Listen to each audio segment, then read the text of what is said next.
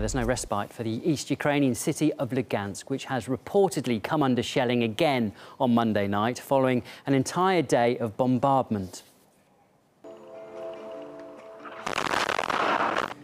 Authorities in Lugansk report casualties and bodies in morgues. The fighting hasn't died down either, with an anti-government forces ambushing a military convoy, the remains of which you can see here. RT's Maria Fanoshina is in the epicentre of it all, the city of Lugansk. The situation here on the ground is very dramatic and tensions continue to escalate. Shelling almost never stops. We hear sounds of artillery day and night, and even right now in the city suburbs. Tanks, mortars and multiple rocket launchers known as Grad or Hail are used there.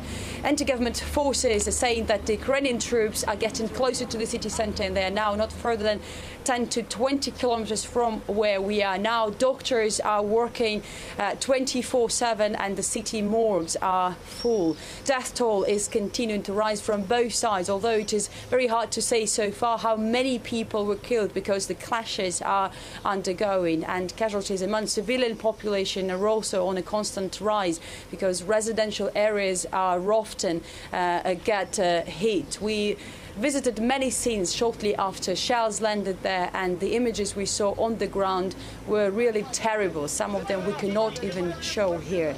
Meanwhile, the anti-government forces claim that they shot down the Ukrainian transport airplane.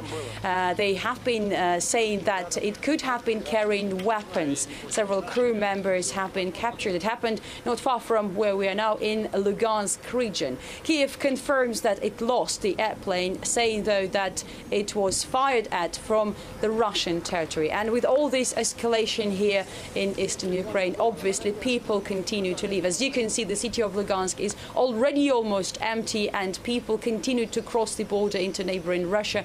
And another airplane carrying Ukrainian refugees landed earlier in Russia, and people say they do not know when or if they will be able to come back.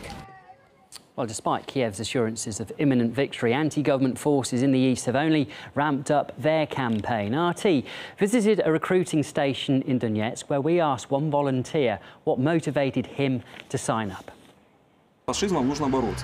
Fascism must be stood up to. Our grandfathers fought, and so will we. It is our duty. We must face it. These people don't want to talk to us. They don't want to look at us. They despise us.